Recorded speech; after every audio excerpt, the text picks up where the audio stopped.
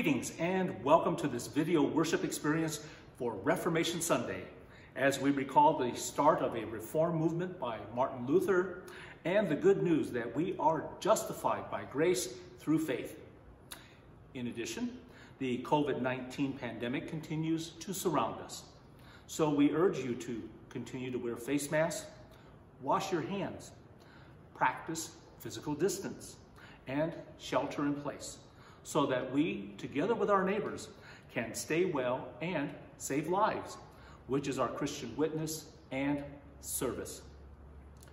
Rooted in the past and growing in the future, the church must always be reformed in order to live out the love of Christ in an ever-changing world.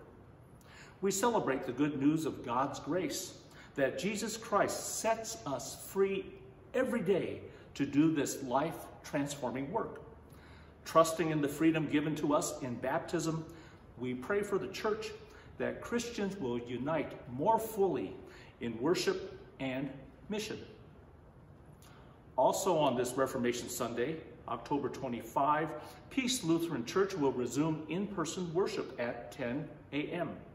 Also on this same Sunday, we will dedicate financial pledges in a parking lot worship service and lunch at 11:30 a.m. Contact the church office to register for both of these in-person worship experiences. If you would like to receive a financial pledge card, contact the church office. During this video worship experience, we're not able to receive an offering. Financial offerings can be sent through the mail, electronically, or online on the Peace Lutheran Church website. If you would like to be a sponsor of these video worship experiences, contact the church office. We now move to a time for confession and forgiveness, when we remember our need to die to sin and to rise with Christ, which is the promise of baptism.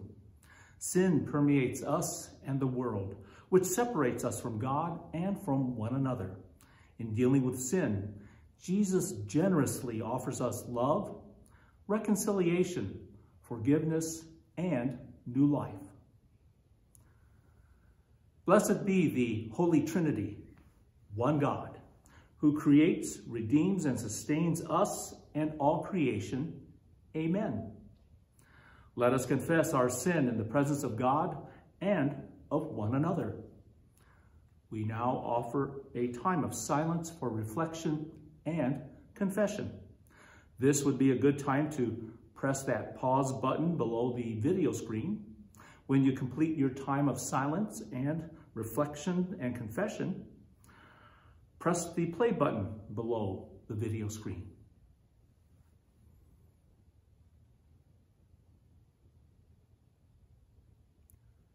Faithful God, have mercy on us. We confess that we are captive to sin and cannot free ourselves. We turn from your loving embrace and go our own ways. We pass judgment on one another before examining ourselves.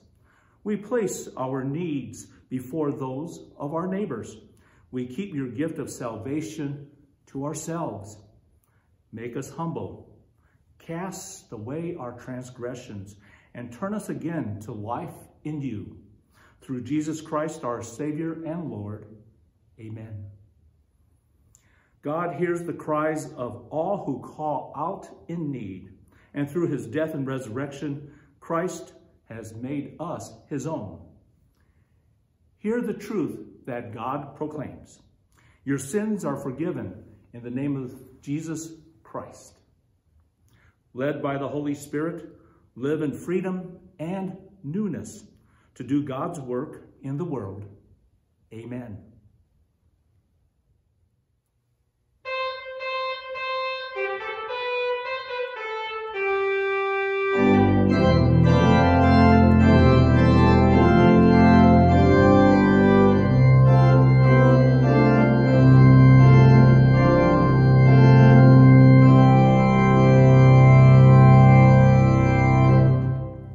A mighty fortress is our God.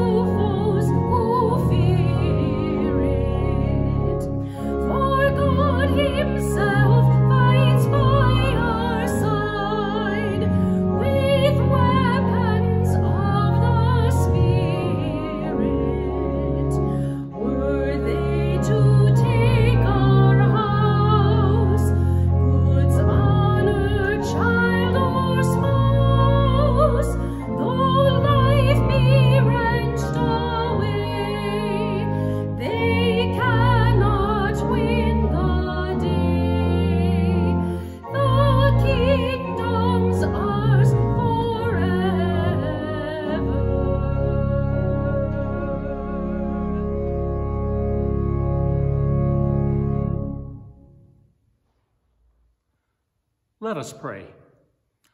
Almighty God, gracious Lord, we thank you that your Holy Spirit renews the church in every age. Pour out your Holy Spirit on your faithful people. Keep them steadfast in your word. Protect and comfort them in times of trial. Defend them against all enemies of the gospel. And bestow on the church your saving peace. Through Jesus Christ, our Savior and Lord, who lives and reigns with you and the Holy Spirit, one God, now and forever. Amen. Greetings. The first reading today is from Jeremiah 31.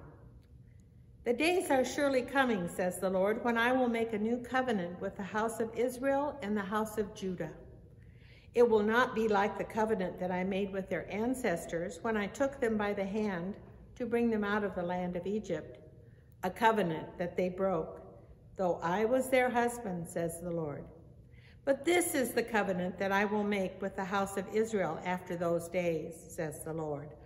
I will put my law within them, and I will write it on their hearts. And I will be their God, and they shall be my people. No longer shall they teach one another or say to each other, know the Lord, for they shall all know me. From the least of them to the greatest, says the Lord.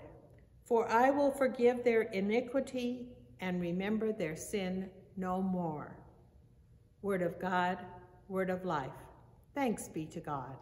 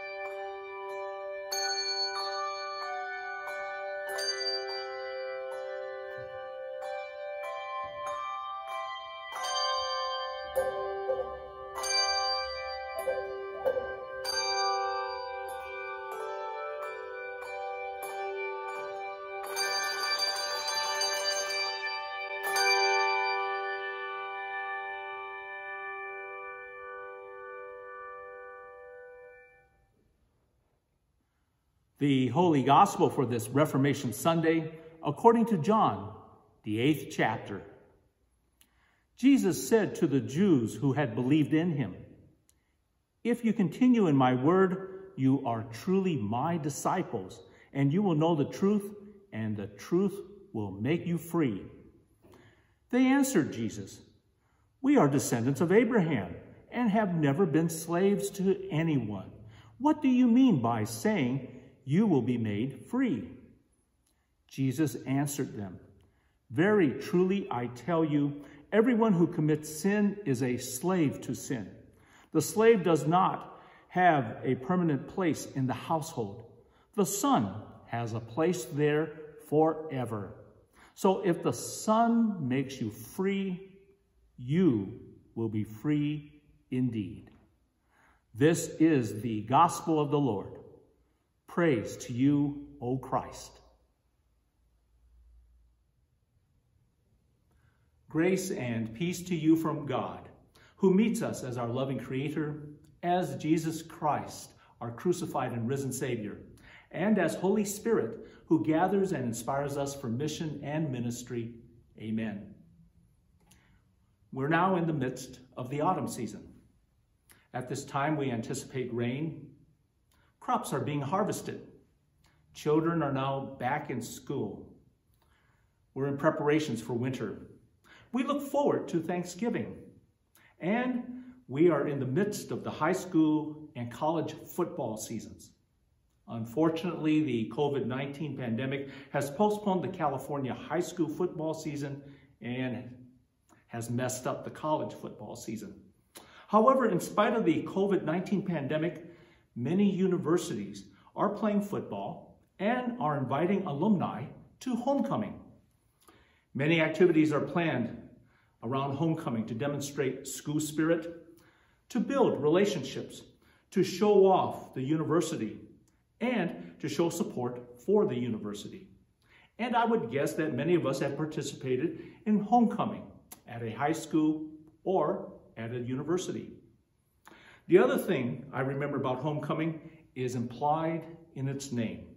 It's a time when graduates, the alumni, come home to their alma mater to support their school, to cheer on the football team, to honor fellow alumni, to catch up with favorite teachers, to check out present students, to share memories, to connect with friends, and to remember their roots as graduates of this school. Homecoming is a time to come home. Today is Reformation Sunday. For Lutheran Christians, Reformation Sunday is like homecoming. Today we come to worship. We recall our Lutheran roots. We remember Martin Luther. We remember that on October 31, 1517, Martin Luther nailed 95 theses, which were 95 debating points on the door of the castle church at Wittenberg in Germany, which initiated the Reformation. Through these 95 theses, Luther questioned the sale of indulgences and sought to debate this practice because he opposed the practice of selling indulgences as a way to buy one's salvation. Luther wanted to reform the church of his time, to move away from indulgences and to focus instead on Jesus Christ. As Lutherans, we remember that we follow in Luther's footsteps, and therefore we are a part of a Christian reform movement. As Lutheran Christians, we also remember that we are saved by God's grace, as expressed in the person of Jesus Christ, and through Jesus' death on a cross and his rising from the dead. On this Reformation Sunday, we remember something even more fundamental. Will Thompson, a hymn writer and composer, expressed it in this way. Softly and tenderly Jesus is calling, calling for you and for me. See on the portals, he's waiting and watching, watching for you and for me. Come home, come home. You who are weary, come home. Earnestly, tenderly, Jesus is calling, calling, O sinner, come home. Oh, for the wonderful love he has promised for you and for me. Though we have sinned, he has mercy and pardon for you and for me. Come home, come home. You who are weary, come home. Earnestly, tenderly, Jesus is calling, calling, O sinner, come home. On this Reformation Sunday, we're reminded that we're sinners. In other words, we're imperfect people. We all mess up. We fall short of the glory of God. We do the things we should not do. We don't even do the things we should do. We forget about God, and there are often times we aren't attentive to God. We even at times turn away from God. Broken relationships are a consequence of sin.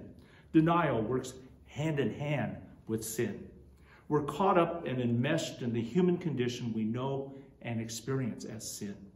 Sin is all the things and stuff in our lives that separate us from God and from each other. There's no escaping sin. We alone can't deal with sin and overcome sin. We are slaves of sin. In the face of sin, where do we turn? Where is our help to come? Martin Luther calls us to turn to God. We need God's help to break the bonds of sin, to free us from sin. God has sent a champion to be on our side when we face and deal with sin. God's champion is Jesus Christ. Through God's love for us, through Jesus' cross and resurrection, God provides a way through sin and moves us beyond sin, frees us from sin. In other words, when dealing with sin, God calls us to come home. The invitation to come home is always available from God. God wants us to turn to God, knowing that God's help is always available. And the term we use for coming home would be that word, repent. Come home. A way to return to God is to go home to God, is to confess our sins to God, and to trust in God's mercy, love, and forgiveness. This is why we offer a time of confession and forgiveness at Sunday worship. As a pastor, I have the wonderful privilege of proclaiming God's forgiveness to you.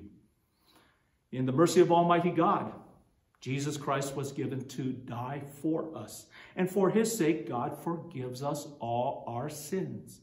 As a called and ordained minister of the Church of Christ, and by his authority, I therefore declare to you the entire forgiveness of your sins in the name of the Father and of the Son and of the Holy Spirit. Amen. Being forgiven by God through Jesus Christ is the good news of this Reformation Sunday and of every day of our lives. God loves us so much that God forgives us. God wants to be in relationship with us. So God's forgiveness is available to us every day of our lives.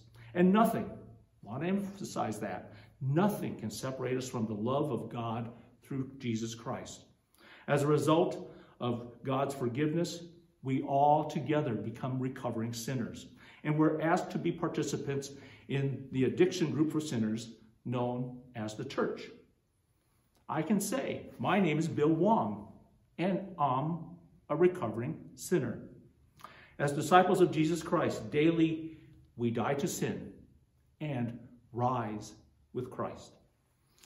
As a result of coming home and being forgiven, have you noticed that God sends us back out into the world around us? Like homecoming at any school, people gather and then they scatter to represent their school. And the same is for us. We come home to church and then we go back out into the world. However, there's a difference for us. God's love and God's forgiveness changes us. We have been changed. We have been transformed to be a new creation, to be a sign of God's kingdom, to be leaven and light for the world. We've been freed of that sin so that we can go out as free people to share that good news, and that freedom changes us and transforms us. In other words, we are part of God's reform movement for the world. When we go out from here, we can be God's presence in the world. We are God's hands and feet in the world.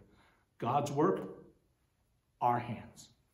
People see the difference God makes in us, and we in turn can be a difference for other people. When we go into the surrounding world, we can be expressions of God's love, of God's joy, of God's justice, of God's forgiveness, of God's hope, and of God's peace in the world and among the people we meet. God changes us so that we can be a catalyst for change in the world. We are able to give food to hungry people because God calls us to do so. We are able to offer a helping hand to people, and we can also help people to learn to read and become literate. We can be advocates for legislation, and there's all sorts of legislation, both in Sacramento and in Washington, D.C., that we can be advocates for. We can help a refugee or an immigrant to become a part of our community and of our neighborhood. We can be a catalyst for reconciliation, and in this time of great division, we are people who are needed for reconciliation and to help people work through the divisions that separate us. We can welcome people who are different than us. We don't want to be a homogeneous community. We want to be a diverse community of all the people who are around us. We can work against hate, racism, and violence by building relationships with all people. These are some of the ways that we can be a catalyst for change. We can be part of God's reform movement for this world. God also changes Peace Lutheran Church so that this congregation can be a sign of God's presence in this particular community. Mahatma Gandhi stated, "You must be the change you wish to see in the world." And we have been empowered to do that through Jesus Christ. Martin Luther proclaimed to us that every one of us is a little Christ for our neighbors. We are a part of a reform movement initiated by Jesus Christ, and through Jesus Christ, every one of us can make a difference in this world. At this point, you and I know that sin continues to be alive and well in the world around us and among us.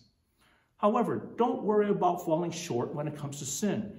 Don't worry about falling short when it comes to changing ourselves or changing the world. When we fall short, Jesus keeps calling us to come home. Jesus welcomes us with open arms, forgives us, changes us, and you know what happens next? Jesus then sends us back out into the world so that we can be Jesus's hands and feet in the world. Daily we die to sin and we rise with Christ. And therefore, the reform movement continues in us and through us to the world. God's kingdom marches on into the world. Christ is our home, and Jesus calls us daily to come home. This is the good news of this Reformation Sunday and every day of our lives. Amen.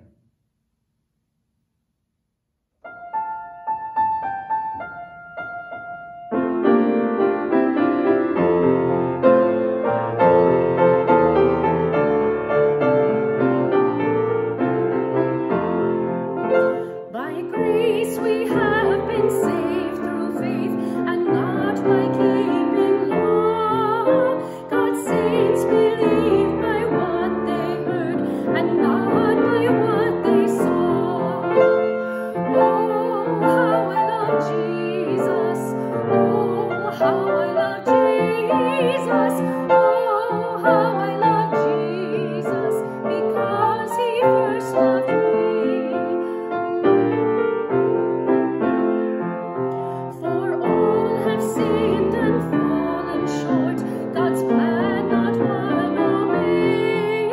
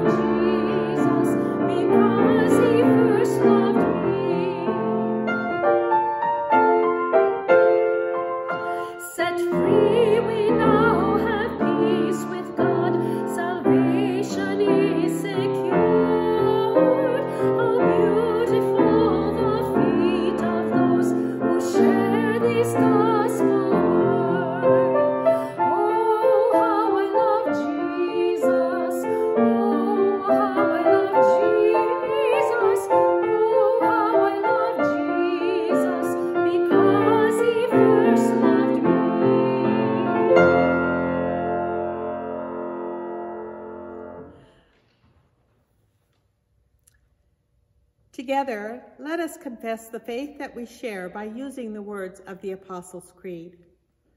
I believe in God the Father Almighty, creator of heaven and earth. I believe in Jesus Christ, God's only Son, our Lord, who was conceived by the Holy Spirit, born of the Virgin Mary, suffered under Pontius Pilate, was crucified, died, and was buried. He descended to the dead. On the third day, he rose again. He ascended into heaven. He is seated at the right hand of the Father, and he will come to judge the living and the dead. I believe in the Holy Spirit, the Holy Catholic Church, the communion of saints, the forgiveness of sins, the resurrection of the body, and the life everlasting. Amen. With confidence in God's grace and mercy, let us pray for the church, the world, and all those in need. Renew and inspire the church in the freedom of the gospel, O God. Where the church is in error, reform it. Where the church speaks your truth, strengthen it. Where the church is divided, unify it. Ignite in us the working of the Holy Spirit. Lord, in your mercy, hear our prayer. As the earth changes, as mountains shake and the waters roar, may we care for this planet as a holy habitation for all living things. Sustain all peoples and lands recovering from natural disasters of any kind, especially our wildfires and the severe weather problems that have affected many states. Lord, in your mercy, hear our prayer. Guide areas of the world divided or traumatized by conflict, especially in our own land. Free all from slavery and human trafficking. Help us listen and treat others with respect. Calm our hearts in this difficult time in history and protect all in harm's way. Lord, in your mercy, hear our prayer. Release those living in bondage to debt, chronic pain, lack of work, and addiction. May God grant peace and comfort for those who are ill, especially Betty, Caroline, Doris, Crystal, Carol, Bob, Forrester, and David. Lord, in your mercy, hear our prayer. In this family of faith, we give thanks for courageous voices that have remained firm in their commitment to the one who frees us from sin and death. Centered in your grace, unify us in the hope of the gospel. Lord, in your mercy, hear our prayer. Even in death, you free us and give us a place in your house. We give thanks for our ancestors who have shone in truth and freedom, especially Martin Luther and those who work for the renewal of the church. Lord, in your mercy, hear our prayer. Listen as we call on you, O God, and enfold in your loving arms all for whom we pray, in the name of Jesus Christ, our Lord. Amen. Now, let us pray the prayer our Lord has taught us. Our Father in heaven, hallowed be your name. Your kingdom come, your will be done on earth as in heaven. Give us today our daily bread. Forgive us our sins as we forgive those who sin against us. Save us from the time of trial and deliver us from evil. For the kingdom, the power, and the glory are yours, now and forever. Amen. Receive this blessing. Mothering God, Father, Son, and Holy Spirit, bless you and lead you into the way of truth and life. Amen.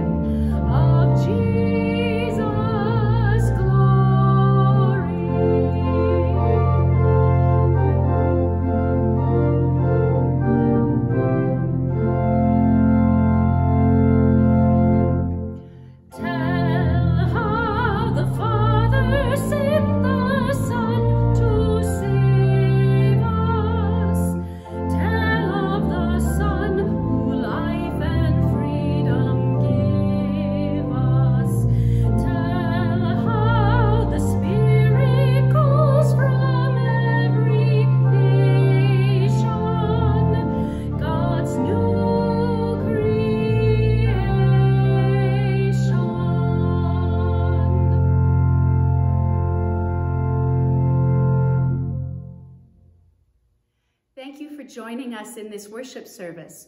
We are Peace Lutheran Church in Grass Valley, California, and we are so happy that you have joined us. We want you to know that God's grace is free. God loves you no matter where you are at in your life, no matter how you feel about yourself. Grace is free to you, and God loves you. Go in peace, remember the poor. Thanks be to God.